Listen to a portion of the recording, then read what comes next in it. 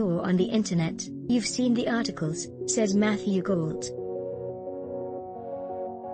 YouTube videos, bargain basement listicles, and social media profiles all ring out with the same refrain. The Simpsons predicted this. Donald Trump's election, the COVID-19 pandemic, 9/11, murder hornets, and even the explosion in Beirut are all fodder for the shittiest parts of the internet's favorite content mills.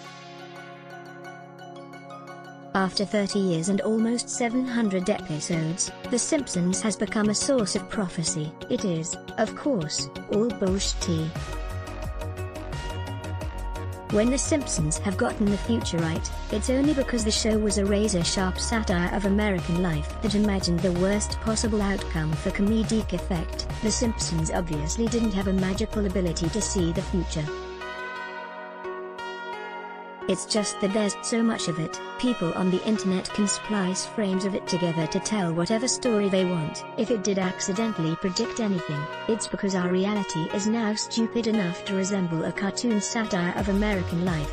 Also, The Simpsons showrunner Al Jean explains how Marge Simpson's response to Trump official Jenna Ellis Disselfer and Kamala Harris came together extremely quickly, he says. I think it set a record. Jim Brooks, executive producer, we were reading the show, and he said we're going to get Julie Kavner, voice of Marge, to record after the show, and then Jim, Matt Groening, writer, Matt Selman, and I worked on what he would say. We worked with Julie and we recorded a bunch of takes. This was all the day after the story broke. We were able to repurpose some animation from another show that animator, David Silverman, redirected to use that clip of the house at the end. Literally, this is the fastest we've responded to anything. We got it out today after it happened. I'm pleased that it got so much response.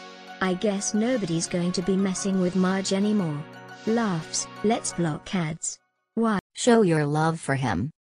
Click the link in description. Thanks for watching.